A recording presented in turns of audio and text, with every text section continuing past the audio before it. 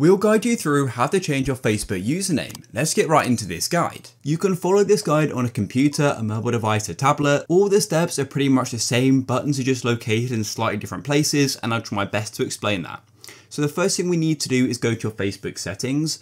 To do that on a computer, just go to the top right, click on your Facebook icon and then tap on settings. If you're using a mobile device, then you first need to go to the Facebook menu page, and that's either going to be in the bottom right or the top right. Tap on it, and then what you need to do is open up your settings. You can then click on the gear cog icon in the top right, or scroll down to settings and privacy, and then click on settings again. And what you can see at the top is the account center. This is like a new feature Facebook have added, and what you need to do is go into it to change your username.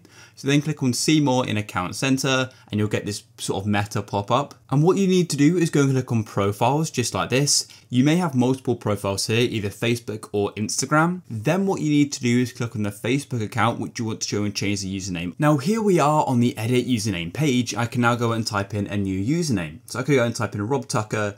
I'll probably have to go and add some numbers as it's quite a common name. And as you can see, that's then available. I could then press done and go and press done again. If you're getting some sort of error of you're currently unable to choose a username, what I recommend doing is making sure you've got both a verified email and a verified phone number on your account. Make sure they're both verified. You can do that by going back to the meta and then going into your details. And if you're still getting the problem, then it may be worth using a different device and seeing if you can then go and change your username.